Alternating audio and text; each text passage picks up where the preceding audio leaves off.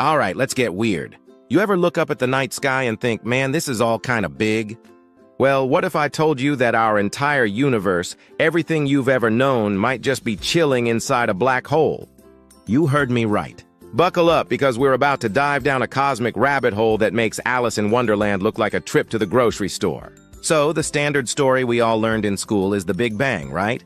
A super-duper tiny, infinitely hot and dense point went boom and bam universe.